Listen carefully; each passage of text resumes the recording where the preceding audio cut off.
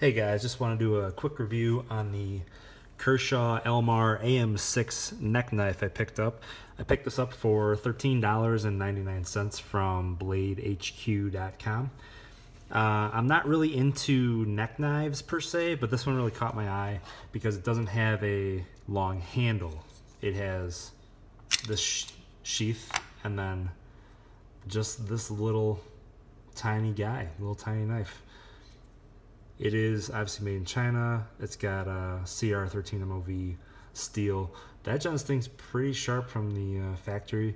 I did run it through the stone, a few passes, sharpen it up a little bit, and it is a little bit sharper now. The reason I picked this up was the price, convenient. I really had never seen another neck knife with a short handle with the finger groove on it. In the sheath, this is only 3.25 inches.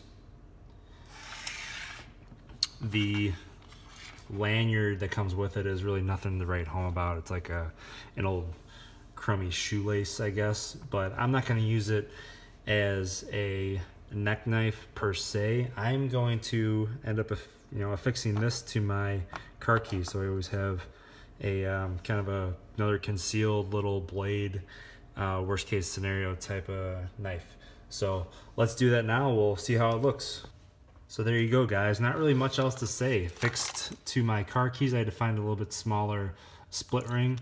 But yeah, it just looks like a USB stick to me. I don't think it really looks like a knife. Anybody that's not around knives, you could probably even sneak that into a stadium or something. Not saying that you should, but I don't think they'd tell the difference. They'd be like, oh yeah, it's just a hunk of plastic on your keys, whatever, but little would they know.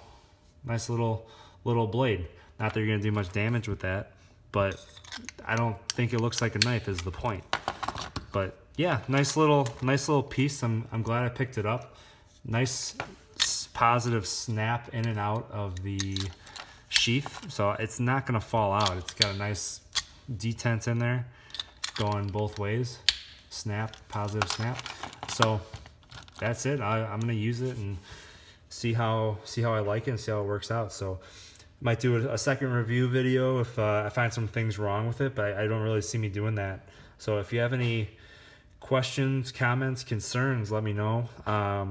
Leave me a like or a comment, and we'll do some more knife videos, knife reviews. I got a few new toys coming, so stay tuned and we'll review those surprise items, and keep watching, guys. Thanks.